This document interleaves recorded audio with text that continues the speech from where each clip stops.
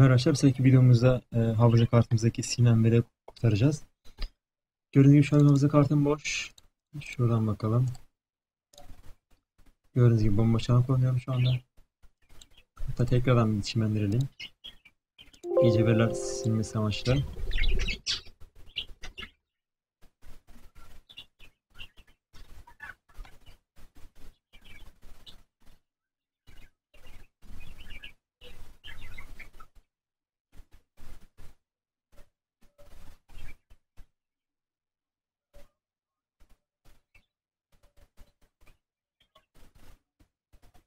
Benim bu işlem biraz uzun sürüyor çimendirme.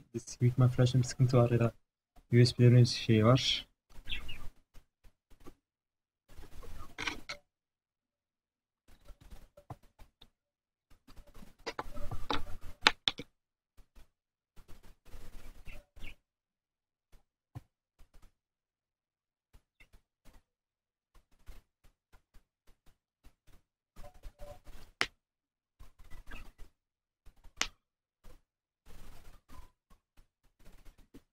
Bu içmenirken biz programı çalınmış için bize data yazımı lazım. Get data yazımı. Açıyorum şu anda programı da orada. Programımızı. İçmenlerin tamamlaması kaldı geriye.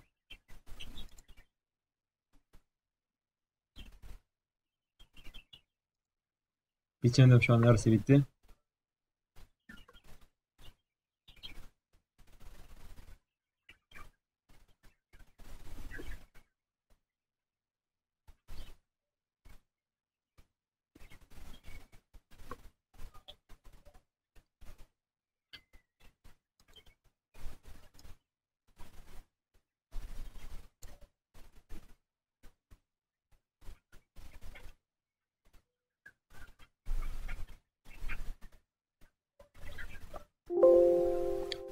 Şu an biçmeleri tamam.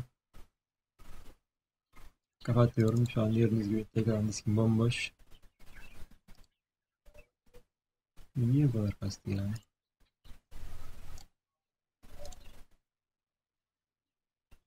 İşte Windows'un kötülüğünden biri yani. Sevmiyorum işte Windows'un kullanmasını. Öyle bir şey yok. Benim şu an diskim bomboş. GT programını açtığımda en seçili zaten. Max diyorum. Burada bana diskimi soruyor. 29 GB'lık alanını seçiyorum. Tamam.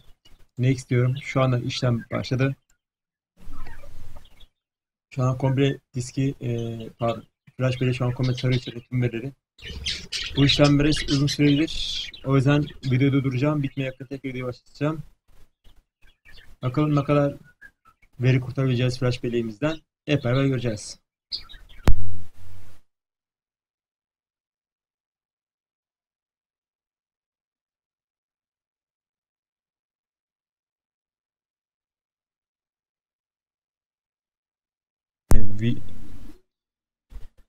Şu an bitmesine 1 dakikamız kaldı. İşlem uzun sürdüğü için videoyu kapatmak zorunda kaldım. Çünkü uzun sürüyordu çünkü yani 45 dakika bir saatten bahsediyordu. Şu an 1 dakika saniyemiz kaldı.